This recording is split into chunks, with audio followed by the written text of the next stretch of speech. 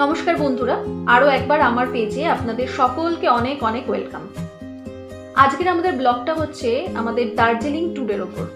আমার অনেক দিনের স্বপ্ন পূরণের ট্যুর এটা। 25 ডিসেম্বর আমি দার্জিলিং কাটাবো। তো সেটা নিয়ে কিভাবে আমি দার্জিলিংয়ে আনন্দ করলাম, কী কী দেখলাম, সেই সমস্ত নিয়ে আজকের আমাদের ব্লগটা।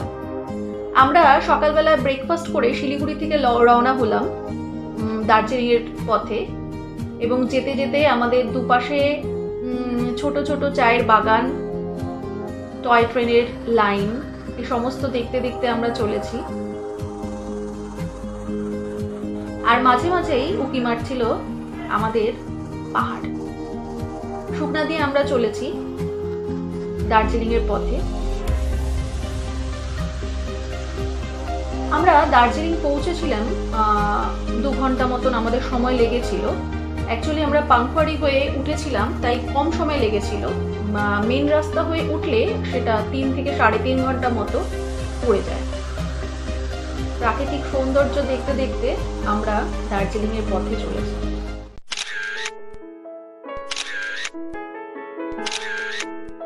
কার্শিয়াং পৌঁছে গেছিলাম আমরা ঘন্টা খানেকের মধ্যেই। তো তারপরেই আমাদের সকলেরই খুব খিদে পাচ্ছিল। তো একটা মোমোর দোকান দেখে আমরা আর লোভ সামলাতে পারলাম না, দাঁড়িয়ে পড়লাম সেখানে।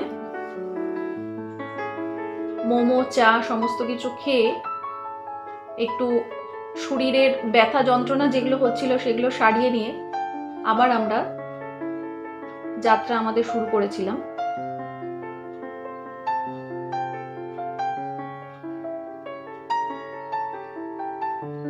চারিপাশের ভিউটা ছিল মানে অসাধারণ। মাঝে মাঝেই আমাদের গাড়ির মাঝখান দিয়ে ঢুকে যাচ্ছিল মেঘ, আর তার সাথেই মেঘের সেই গন্ধ ধোঁয়াটে ধোঁয়াটে, মানে সত্যি একটা মনোরম ব্যাপার। এইভাবে চলতে চলতেই আমরা পৌঁছে গেলাম দার্জিলিং। আমাদের 2 ঘন্টা 15 মিনিট মতন টাইম লেগেছিল। আমরা যে হোটেলটায় উঠেছিলাম সেটা ছিল হোটেল ট্রাভেলার্স প্যারাডাইস। একদম টয় ট্রেনের স্টেশনের পাশেই ছিল এই আমাদের হোটেলটা।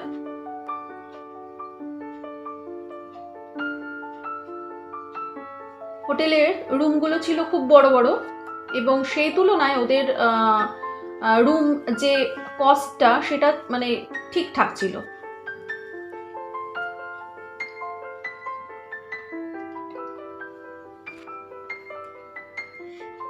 আমাদের ডেসক্রিপশনে আপনারা সমস্ত রকম ডিটেলস হোটেলের পেয়ে যাবেন। সেখানে ফোন নাম্বার থেকে আরম্ভ করে সমস্ত কিছু আপনারা পেয়ে যাবেন।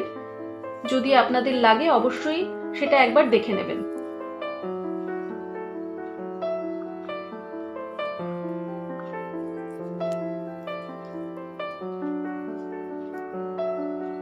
হোটেলটার রুমটা দেখতে পাচ্ছেন বেশ বড় ছিল এবং খুব পরিষ্কার পরিচ্ছন্ন, এবং ব্যালকনি থেকে ভিউটা ছিল জাস্ট মানে অসাধারণ। চলুন আপনাদের সকলকে ভিউটা একবার দেখিয়ে দিই। পাহাড়ের কোলে কোলে সমস্ত বাড়ি, এবং মাঝে মাঝেই গাছ উঁকি মারছিল, পাহাড় উঁকি মারছিল, মানে জাস্ট অসাধারণ। মানে মুখে বলে সেটা বোঝানোটা খুব মুশকিল।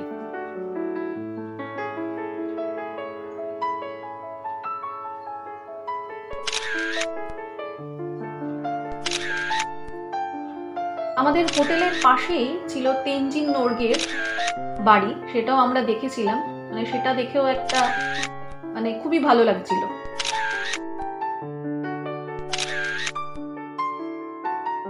এরপর আমরা একটু রেস্ট করেই সন্ধে বিকেল নাগাদ পৌঁছে গেলাম গ্ল্যানারিজ।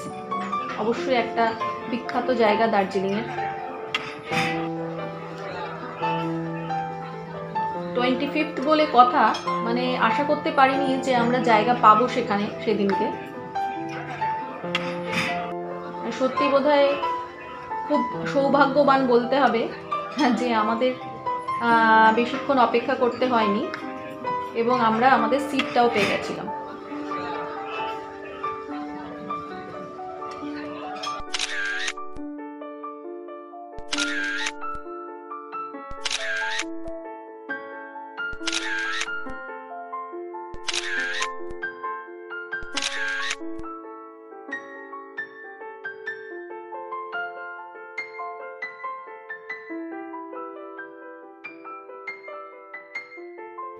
চারিদিক ছিল ভিড়ে ঠাসা।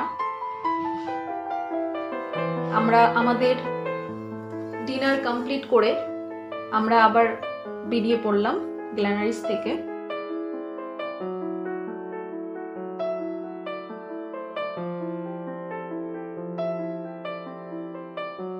আমরা গ্ল্যানারিজের ওপরে বসেছিলাম, যেটা ছিল হচ্ছে রেস্টুরেন্ট। আর গ্ল্যানারিজের এই নিচের পার্টটা, এখানে সমস্ত রকমের এটা হচ্ছে বেকারি শপ ওদের। এখানে সমস্ত মাফিনস, তারপর কেক, কফি সমস্ত কিছু পাওয়া যায়। তো যেহেতু সেদিনকে প্রচন্ড ভিড় ছিল, আমাদের নিচ দিয়ে ওরা বলেছিল নেমে যেতে, তাই আপনাদের নিচের বেকারিটাও আমরা দেখাতে পারছি।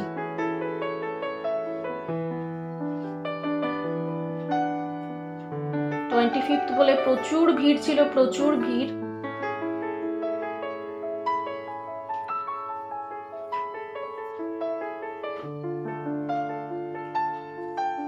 বহুবার আমি কলকাতায় কাটিয়েছি, তবে অনেক দিনের ইচ্ছে ছিল আমার যে একবার দার্জিলিংয়ে কাটাবো। তো এইবার সেই সুযোগটা পেয়ে প্রত্যেকটা মুহূর্ত আমি ভীষণভাবে আনন্দ করেছি।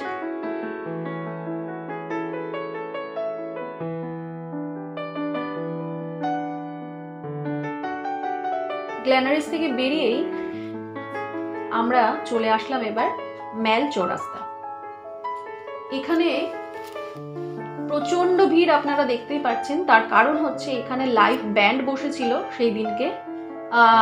সেই দিন নয়, অ্যাকচুয়ালি 24th-এও বসেছিল, আমরা শুনেছিলাম। এটা হচ্ছে 25th-এ, মানে আরো বেশি ভিড় হয়েছিল সেদিনকে। এবং ফেয়ার বসেছিল, ওখানে প্রচুর দোকানপাট বসেছিল।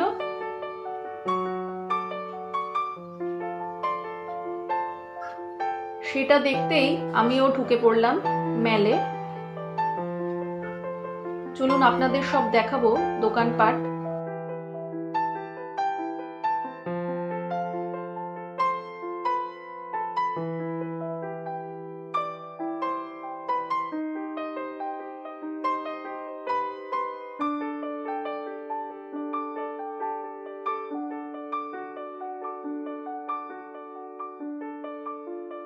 অ্যাকচুয়ালি এর আগেও আমি দার্জিলিং গেছি 2-3 বার, তবে এবারে গিয়ে মানে ম্যালকে আমি দেখে চিনতে পারছিলাম না, এত সুন্দরভাবে ওরা সাজিয়েছিল। আশা করি হঠাৎ করে আপনারাও বোধহয় ভিডিওতে দেখে সেটা বুঝতে পারবেন না। দুধারে প্রচুর দোকান, খাবারের দোকান, জামা কাপড়ের দোকান, ছোট ছোট গিফট শপ, পারফিউম, সোপ, মানে অনেক কিছু।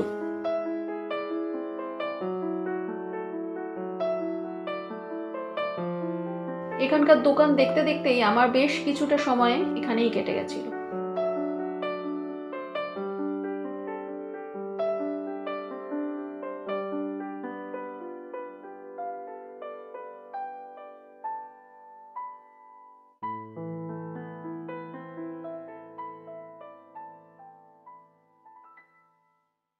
এবার চলুন আপনাদের লাইভ ব্যান্ডের কিছু মুহূর্ত আপনাদের সাথে শেয়ার করি।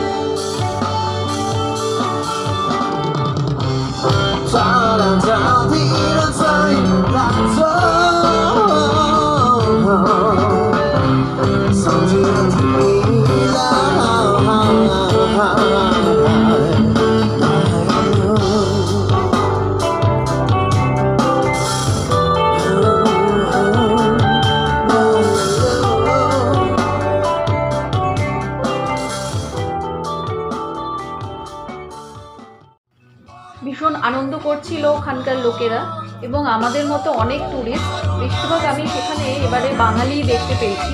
তো সেই সাথে আমিও ভীষণ মজা করেছি, প্রচুর নাচানাচিও হয়েছে।